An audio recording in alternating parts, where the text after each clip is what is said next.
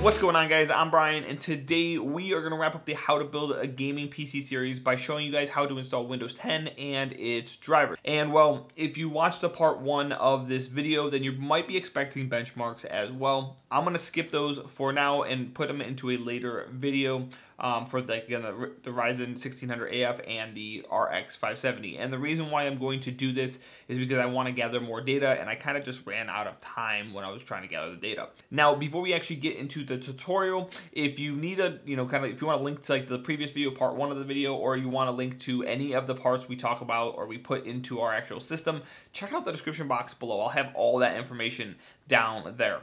Also, if you're new here, consider subscribing to the channel. We do tech videos just like this every single week. And don't forget to like this video if you end up enjoying it. Alright, so as I said before, this is part 2 of our how to build a gaming PC series. And for this part, you're going to need your Windows installation media that you already had set up, or you may have already set up. If you didn't set this up, check out the video. I'll leave it in the cards up here. It's like a 4-minute video, shows you how to actually set up a Windows 10 installation media. It's really quick and really easy. All you really need is an 8 gig drive, as well as another computer that has the internet, that has access to the internet to do that. You're going to also obviously need your keyboard, your mouse, as well as your monitor. So go ahead and hook up your keyboard, mouse, and monitor to your new system. Make sure that when you're plugging your monitor in, you're plugging it into your graphics card and not directly on your your I/O, the back I/O of your motherboard, unless you have integrated graphics. If you have a system, you're not going with this system, but if you have a system that has integrated graphics, then in that case you will need to plug it into your motherboard I/O ports rather than a graphics card, because you won't have a graphics card. Alright, so after you have everything plugged in, go ahead and plug in your Windows 10 flash drive into your PC that you're going to be installing Windows 10 on. Put that in there so it's good to go. And then what you want to do is go ahead, turn your system on, and start hitting the delete button. So we're going to sit here, hit the delete button for a few seconds while we wait for the system to boot up, and the system will automatically boot right into your BIOS. So we'll wait for that to actually happen. You'll see on this screen right here, it'll pop up in BIOS. So a couple notes on here. It's green because I'm capturing it. It won't normally be green. It should be black, like a darker color.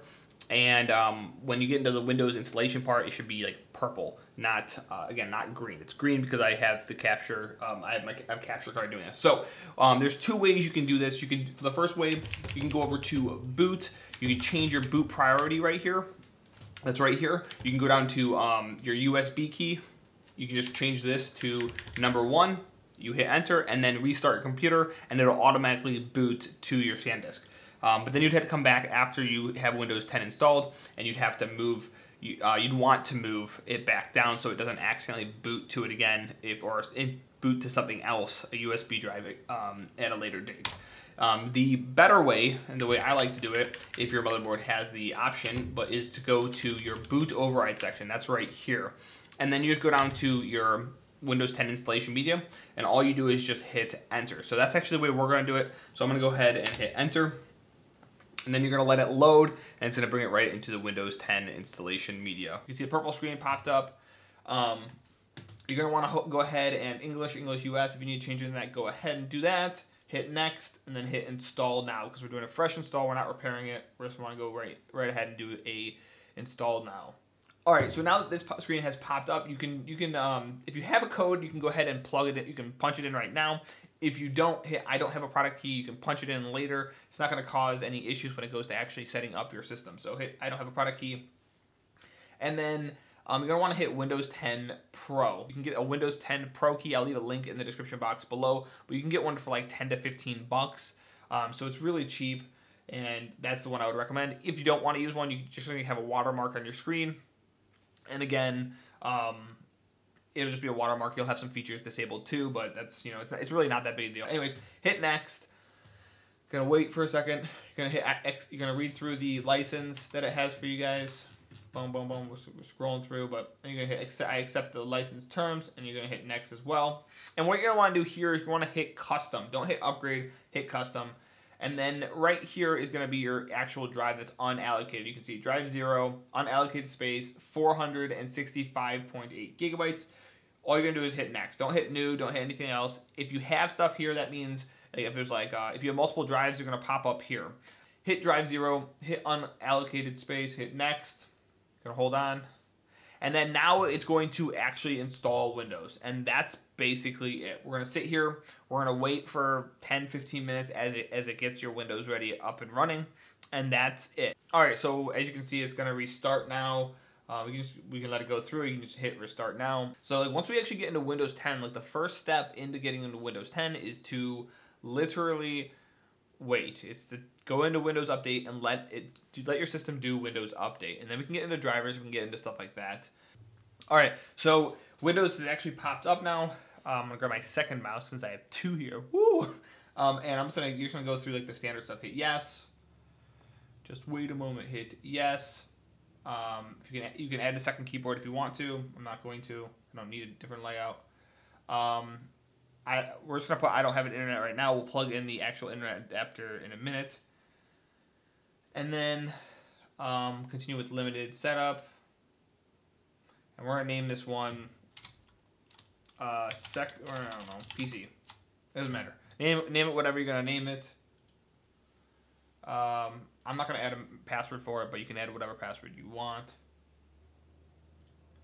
I hit no there. It doesn't really matter.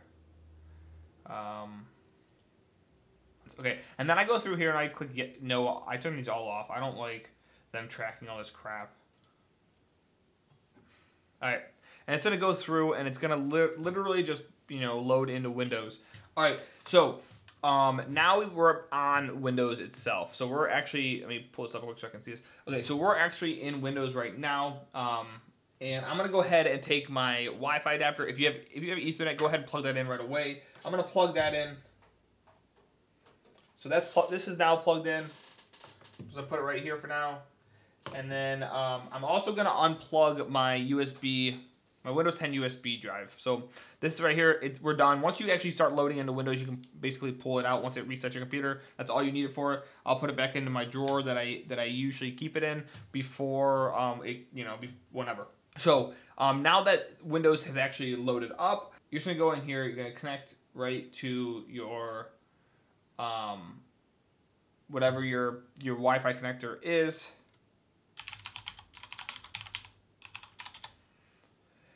And then you can, if it's a home network and stuff, you can just hit yes, because you want it to be discovered by the rest of the devices in your system, in your actual network. But I'm gonna hit no for this one. You can always change it later. So now that I'm connected to Wi-Fi, I'm gonna hit the Windows key. You can go down to here, right here, and then just type in update, and you're gonna look at it. It should pop up check for updates. You're gonna click on that and then hit check for updates. And this is gonna be another long period of time. You're just gonna sit here, it's gonna check for updates, to download updates, and then you're just gonna install everything you can, and then we can go ahead and move forward with getting the other drivers installed. Okay, so we've done some updates and stuff. It's been going through. I cut a bunch of it out. This pops up basically saying that the hardware settings have changed. Please reboot your computer. You're gonna see this. So when you get something like this, go ahead and just hit restart now. All right, so we just finish that update. We restarted again, and again, you're gonna wanna go down to the bottom left corner of your screen, go back into updates, and check it again. And this is what we're gonna do until it stops saying that we need updates. We might be completed now. It might be done and over with. Hopefully that we're done. Hopefully. We might be close. All right, so we got it clean. It said we're good to go. All right, so now that all the updates, as you saw, are clean, we can go ahead and start getting some other things sorted out. The first thing I like to do whenever I have a new computer is to open up Windows or Microsoft Edge, go to Google, download Google Chrome. So that's the first thing we're gonna do. And I'm just gonna type in Chrome.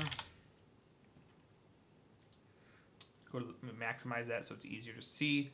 Hit download Google Chrome. I like using Chrome. I like using Mozilla. I don't like using Microsoft Edge. You can hit run or you can hit save. It's up to you, whatever you want. When you do that, this thing's gonna pop up. It might not actually pop up. It might just be on your taskbar down here. Go ahead and click on that. Hit yes. All right. So while that actually downloads, we're gonna come to the bottom of the down at the taskbar. You're gonna right click on this. And I like to go up to this search thing and hit hidden. So that'll get rid of like that whole entire search bar that was in the bottom left corner. I don't like it. I'm not a big fan of it. And then I also go and I undo the Cortana. I don't like it. I don't use it.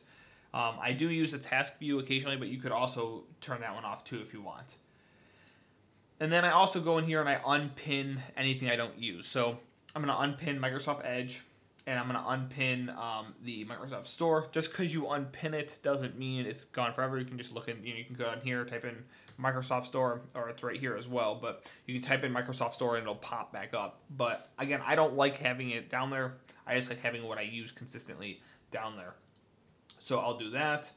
And then let's close out of this right here. Okay, so that's gone. And then open up Google Chrome, hit set as default, or you can go to the default app settings, but it's easier just to do it that way. And hit Google Chrome, and then that's it. So now Google Chrome is your default web browser.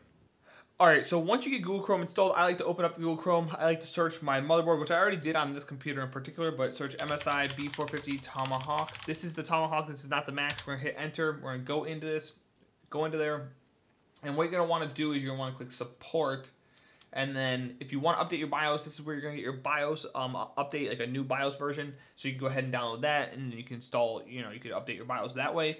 But for this video, we're going to go ahead and click on driver. You're going to select your operating system, which we have Windows 10 64-bit, and you're going to go to System and Chipset Driver. So we're going to hit download on this. Go ahead, let this download for a minute, and then we'll come back, depending on how fast your speed is. Go get some coffee, go get something to eat, whatever you need to do. All right, so it's fully downloaded, and what you're going to want to do is, I like to right-click here, hit Show in Folder. It's going to open up your downloads folder, so anything else you've downloaded is going to be put in here. But what you want to do is you want to click on it, click Compressed Folder Tools, and then hit Extract All. So hit Extract. You can extract it to really wherever you want, but for ease of use and easiness for the tutorial, I'm just going to extract it into the downloads folder where we downloaded this at. It's going to extract it, or it's going to extract it from your zip file, and then we're going to go through and we're going to get all of the get everything up to date and installed. All right, so once it's extracted, it's going to pop up another window. You can go ahead and get rid of this one. You can even minimize that if you want. Go into this one right here and hit and double click Setup. It's going to ask you for permission. Hit yes, and then in a few seconds, the actual driver, the chipset driver, is going to pop up. So this pops up right here. I always hit accept and customize install, so you can select exactly what you want. And if you install all your Windows updates, some of these drivers may already be up to date. There's going to be two different ones. So this one right here is going to be the one that we actually want to click on. Just hit this first one, and it's going to pop up and just hit install. And if you highlight over here, you can see right here, it'll tell you like newer version of component already installed AMD display driver, blah, blah, blah, blah, blah. So it's telling you that a newer version of this driver has already been installed. So you can go ahead and uncheck this. You don't have to worry about it. But you can go on to this one right here, and you can see current version not installed. So we know this driver is not installed. Go to the next one. It'll say current version is not installed. So we know these are the ones that we actually need. Go ahead and hit install. So it's going to go forward. It should only take a couple seconds to actually install it. And then it's going to ask you, it's going to say restart now or close. Just hit close, and then you can just hit restart now if you want to. It doesn't really matter. I'm going to go ahead and restart the computer, and then once it reloads, we're going to go back to the next part. All right, so once your computer is restarted, jump back into your Google Chrome. Go ahead and type in AMD RX 570 drivers. Go into here, go on to AMD's website, and you can see right here it says Radeon RX 570 drivers and support. Go down here, click this, and then hit download. We don't care about that. And then wait until this fully downloads, and then you're going to go ahead and you're going to run the software. Download, just follow the instructions. It will download the graphics drivers, and you'll be done with that. Now, if you have an NVIDIA graphics card, you can get an RX one. You're going to do basically the same thing, but type in NVIDIA drivers in Google. Go to NVIDIA's website. As you should be able to see right here. Put in what you have. So GeForce, let's see, RTX 20 series. Let's say we have a 2080 Ti. It doesn't really matter. Windows 10 64-bit. Go ahead and hit search. And then you're going to download that driver as well. Well, not as well, but instead of the AMD graphics driver. So once you get them both downloaded and again installed, you can then go ahead and start downloading, you know, your platforms that you want to play on, such as Steam, Epic Game Store. Those are like the only two really big ones. So go ahead and do that, start downloading games, and then you're good to go. You're ready to go. Now, before we wrap up this video, there are a few bonus tips I have for you guys. So the first bonus tip I have for you guys is make sure go ahead and hit your Windows key or go into your search bar and type in mouse settings, right? And then you're going to want to go over to additional mouse options.